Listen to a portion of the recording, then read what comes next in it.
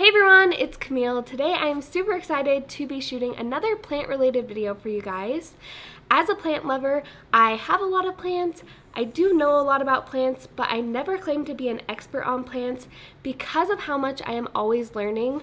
On a lot of my other plant videos, I get comments with people's tips and tricks, and even a lot of the times people are telling me blatantly things that I'm doing wrong, and I actually really appreciate those types of things because as a plant lover, I'm always open to learn new things from fellow plant lovers. So in today's video, we're going to be talking about the top 5 mistakes that I think beginner plant owners are making. These mistakes are really common. They're definitely mistakes that I have made in the past, and it's really great to be able to identify them early and fix them so that none of your plants are dying because of these reasons. And then at the end of the video, I'm going to be talking about an instance where I actually killed the majority of my plants with just one mistake. So it's a huge plant horror story. You definitely don't want to miss it. But before we get into this video, make sure you like and subscribe and comment down below letting me know if you have any of your own plant horror stories or if you have any extra tips and tricks for me. And without further ado, let's get on to the video.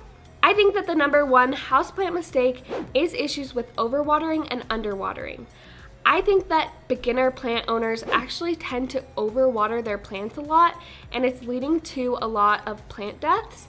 And the reason why I think this is because you get a new plant, you spent your money on it, it looks really cute in its pot, you're really determined to keep it alive, and it's doing really great for the first couple weeks, and then it starts to show some signs that it's not doing so great.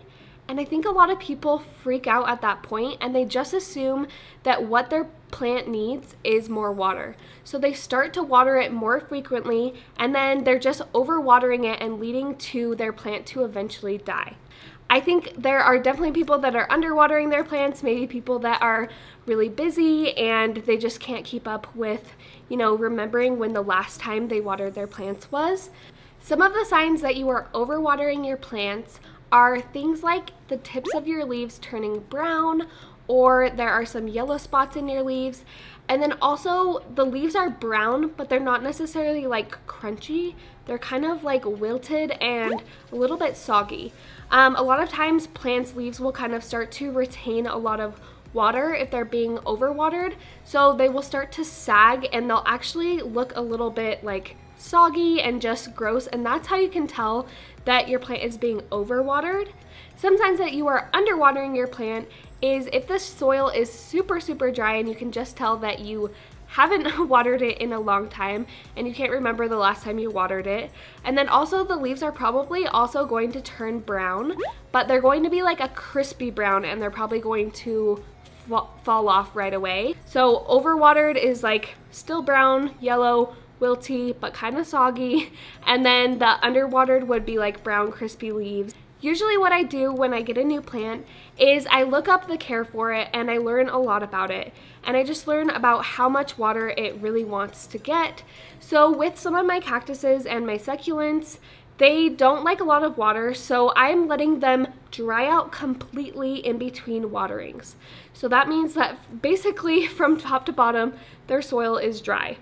And then there are some other plants like ferns and things that like a lot more humidity. They like to be watered a lot more, and you don't want to oversog their soil, so you're probably not watering them every day, but you're just always kind of making sure that their soil isn't drying out. It's just kind of remaining a little bit moist all the time. And then there's some of my other plants, like my snake plant, my fiddle-leaf fig, my monstera. I'm not letting them dry out completely from top to bottom before I water them, but I'm letting them dry out about 2 inches on the top before I water them again. So I stick my finger in, and if it goes to like my second or third knuckle and it's still pretty dry, then I'll go ahead and water it. If I'm feeling some dampness, I'll just wait a couple days. And with the majority of my plants, it's usually about a week and a half in between waterings that I'm feeling that right dampness in the 2 inches of soil. The number 2 plant mistake that I think people are making is choosing a planter with no drainage and directly planting their pot into it. So here is an example of a little planter pot. Super cute, just really simple. It's a terracotta pot, maybe not the fanciest one, but this is a great one because it has this drainage hole in the bottom. And so this would be a great candidate to actually take your plant out of its little nursery pot that you bought it in, put some soil in, and fully plant it directly into this pot. A lot of people, what I think they do is they find these super cute pots that they get at a garden store or a home decor store, and they plant them directly into them when they don't have a drainage hole.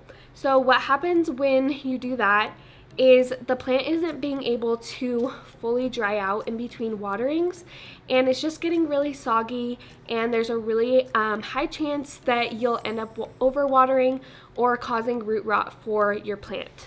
So here is my ZZ plant, and it's in this super cute pot that I got from Anthropology. I could not pass it up. I still wanted it, even though it did not have a drainage hole. So you can see at the bottom, it's just a solid bottom. So what I do with these types of pots is, instead of putting soil in, taking my pot out of its nursery pot and putting it in here, fully planting it, what I do is I keep them in their nursery pot, and then I put them into the planter pot and just display them like this. And then when I water them, I'm taking them out, watering them, letting them dry off a little bit, and then putting them back into their planter pot and back on the shelf. The number 3 plant mistake that I'm going to be talking about is watering your plants incorrectly. So this is really common with things like succulents. I see a lot of things telling you to just like spritz your succulents or just spray them with a little water bottle. I don't think that this is great for succulents. I haven't had a lot of success with this, because succulents, it is true that they don't need a lot of water, but they still do need water, and their roots definitely do need to be getting water. Their roots suck out the water from the soil and bring it up to the leaves. And so when you're just spritzing them, the water's not penetrating down into the roots, and they'll just kind of end up drying out and dying. So especially with succulents, what I do is I don't water them very often. I make sure that their soil is drying out completely, but I'm not letting it dry out completely and then waiting weeks to water them. I'm letting them dry out completely, and then I'm watering them, and I'm letting the water go all the way through the pot, making sure that the soil is getting so soaked in all areas, and then putting them back in their spot where they're getting a lot of sun so that they're able to dry out again. And then I repeat that process. With some of my regular houseplants, I'm definitely watering them more than my succulents and my cactuses, but I'm watering them in the same way. And that just means that I'm putting them under the water and making sure that the water is soaking all of the soil evenly, and then eventually draining out the bottom holes. I think a lot of people are putting like 1 cup or a half cup, depending on how big their plant is. And so there's just like one soggy spot of their plant that they watered, but then all the edges and all the other areas of the plant are remaining really dry. And so you don't want to do this. You want to make sure that the soil is all evenly soaked, and this will create a really happy and healthy plant. So a lot of times what I do with some of my bigger plants, I know some people will put them into their bathtub, but some of my plants are really big and I don't like to move them all the way to my bathtub. So I have this little like container that I just got at Target, and what I do is I'll like take them out of their planter pot, or I'll just place their planter pot into this little tray, and then I'll water them in there, and then as soon as I see all the drainage coming out into this little container, then I will stop watering them, and I'll just make sure that I can see that, you know, all the soil is soaked evenly, and then I'll leave them in this for a couple hours just to kind of dry out a little bit, and then I'll put them back into their spot. So if you water these correctly, I really think that your plants will be super happy and healthy. The number 4 plant mistake is not recognizing and treating common plant problems correctly. So some of the biggest plant problems are things like bugs and then also root rot. So with bugs, some of the common types of bugs are things like fungus gnats. So fungus gnats, they look like little fruit flies, but they'll be living on top of your plant soil, and when you water your plant, you'll see them kind of fly up, or they might just be kind of flying around all the time. These are super common, especially when you have a lot of plants. You might not know exactly which one it's coming from. sometimes what you can do is you might be overwatering one of your plants, and so the soil is just really wet and they're just really living in that wet soil, and that's what they like. And then also what you can do is you can just kind of maybe stop watering that plant as much so that its soil isn't as soggy, and then those flies will usually die because they really thrive in that soggy soil. Or you can do things like putting charcoal on the top of your plant. This makes it so that there isn't that soggy surface for the plants to live in, but then when you water it, it's kind of porous enough for the water to get down into the roots of your soil, but then the charcoal's covering the whole top of your plant so they can't live in it. That's something that I've actually done in the past that has worked really well. And then there's another thing called mealybugs that are really popular in houseplants as well. What I usually do when I buy a plant is I check it for mealybugs, because it's really common for you to buy a plant from maybe a garden center or Home Depot or Lowe's, and you don't notice that it has mealybugs, and then they can actually spread and cause problems in all of your other plants. So to keep your plants safe, make sure you're inspecting them before you buy them. I did recently buy this ZZ plant, again, that I talked about before. And what happened is I did notice after a while that it did have mealybugs. I got really worried and kind of freaked out because it was kind of near a lot of my other plants. But I inspected all my other plants, kept an eye on them. I didn't see any mealybugs on my other plants. Mealybugs look like little white, almost like powdery little spider kind of things. I'll put a picture so you guys can kind of see. But what I did, I was super happy that it didn't spread to any of my other plants, but I just actually cleaned the leaves really good, and then I cleaned all the leaves and the mealybugs off with some hydrogen peroxide, and then I actually diluted the hydrogen peroxide and I put it in some water, and then I watered the soil also with the hydrogen peroxide, and that got rid of them the first time. I know a lot of people will have issues with them coming back, or maybe it not doing the trick the first time, but I did have a lot of success with that. Mealybugs can be really bad because they actually do kind of pierce into your leaves and suck out a lot of the moisture. So if you have a plant that has mealybugs that has gone untreated for a long time, it will start to wilt and the leaves will start to go yellow, and it just won't do great. And the biggest problem is when they start spreading, and then you just have this huge problem that is just impossible to control. So like I said, make sure you're inspecting your plants so that you can kind of avoid those issues in the future. The other common problem that I think people are having a hard time identifying and then actually treating correctly is root rot. So root rot is definitely a consequence of overwatering. So you'll see some of those same signs of overwatering where maybe the leaves are turning yellow and brown and they're wilting, but at the same time they look really soggy. Your soil's really soggy. Maybe you have those fungus gnats. Those are some of the signs of root rot, and it's just kind of going downhill really fast.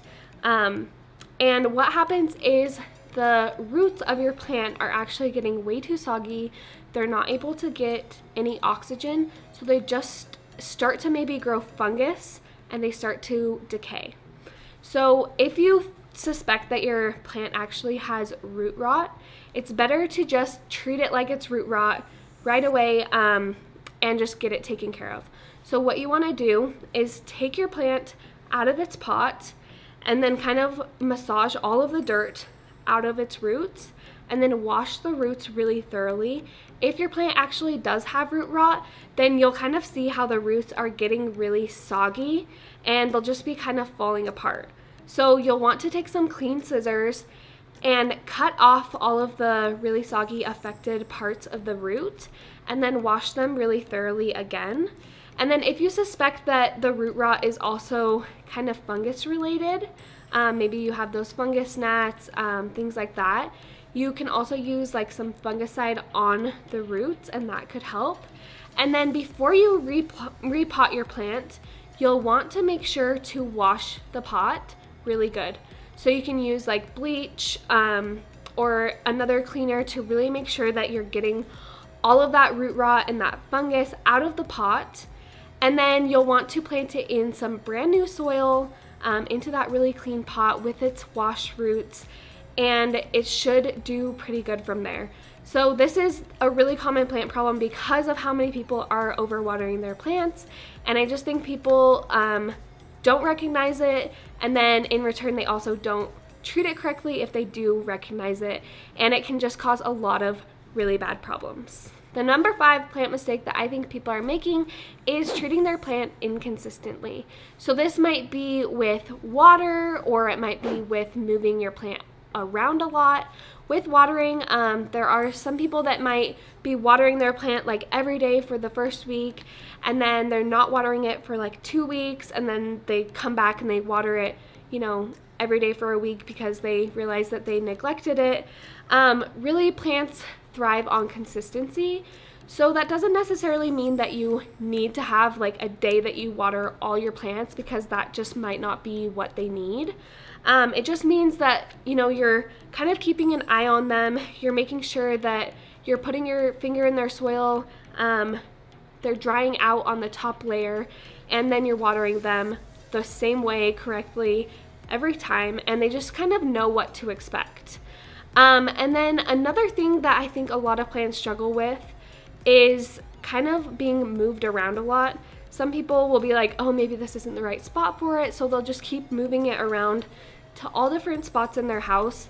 And this can be bad for plants just because they do like to kind of adapt to their spot and just kind of learn how much light they're gonna get, really what they can expect. And then they'll really start to thrive from there once they get used to their spot. One plant that I know really struggles with being moved around, and it's a really popular plant, is the fiddle-leaf fig. One mistake that a lot of people make is they kind of freak out that maybe their fiddle-leaf fig isn't in the right spot, and so they, like I said, just keep moving it around their house, and it's never getting used to an actual spot, and it's never really thriving in that one actual spot.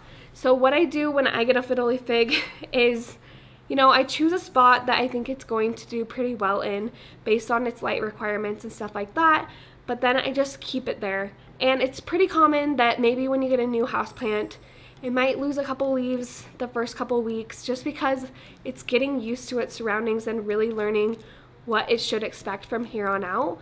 So I just try not to freak out if it's losing some leaves, and I just wait it out, let it get used to its spot, and then it usually starts to really thrive from there. So yeah, that would be my tip with that, is just to pick a spot that your plant is in and then just leave it there, and then also treat it consistently with its watering and all the other stuff like that. Now on to my plant horror stories. So the reason why I say anybody can become a successful plant owner is because I am a recovering literal plant serial killer, and there's an instance where I killed most of my houseplants with just one mistake.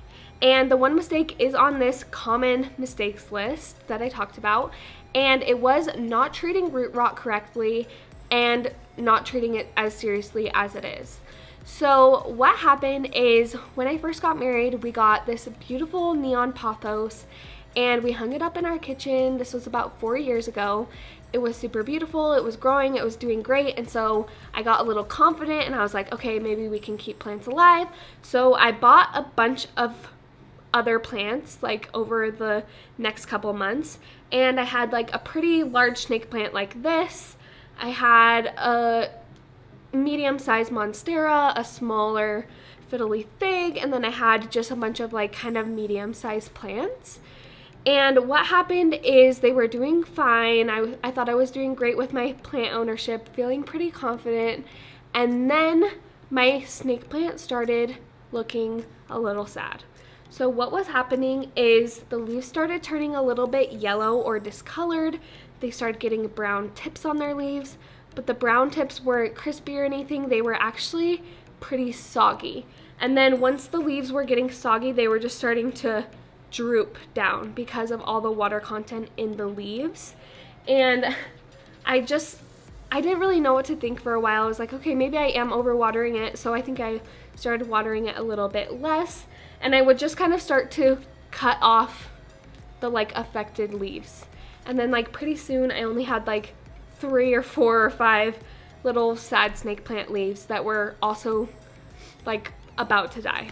So I didn't really recognize that my plant had root rot, which it definitely did, and then I didn't treat it seriously.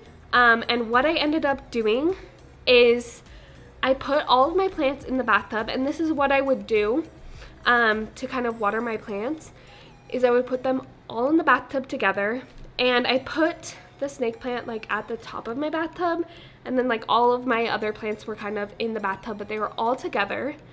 And I watered the snake plant, and then all of the water from the snake plant just kind of went and like touched all of the other plants. And I was doing this like over and over for a couple weeks. I was just like putting them in and watering them all together. And root rot is actually very contagious. And so what it actually did when I was doing that and watering them all together and having the bathtub filled with this infected water from my snake plant, it infected all of my other plants, and very slowly all my plants just died. And it was because I didn't recognize that my plant had root rot and I didn't treat it correctly or seriously. So learn from my mistakes. If your plants are showing signs of root rot, definitely isolate that plant and really take care of it on its own. Don't let it get any of your other plants infected, because it can be devastating. I just kind of learned from it, and I was like, okay, yeah, my plant had root rot and it infected all my other plants and they all died. I understand that now. And then I kind of moved on from that and learned from it and just kept trying. And I think that that's just kind of the most important thing, is to just keep trying, keep learning, and that will lead to you being a successful plant owner later on down the road. Thank you so much for watching. I hope you enjoyed learning more about these top 5 common plant mistakes. I truly believe that if you correct these issues and you start treating your plants correctly, then you will really become a successful plant owner. So before you leave this video, make sure to like and subscribe and comment down below letting me know if you're making any of these mistakes and what you plan to do to correct them, and I will see you in my next video. Bye!